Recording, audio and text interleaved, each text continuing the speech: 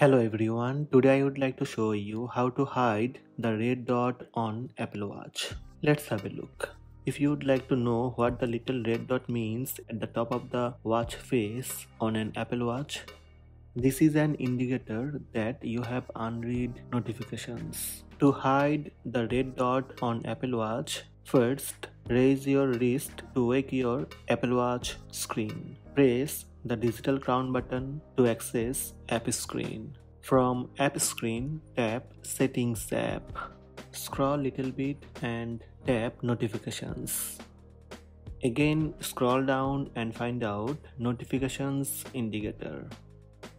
A red dot can appear at the top of your watch face when you have unread notifications. Swipe down to view them. Toggle off the switch next to notification indicator. That's it. Go back to settings and press digital crown button again to exit settings. So these are the steps to hide the red dot on Apple Watch.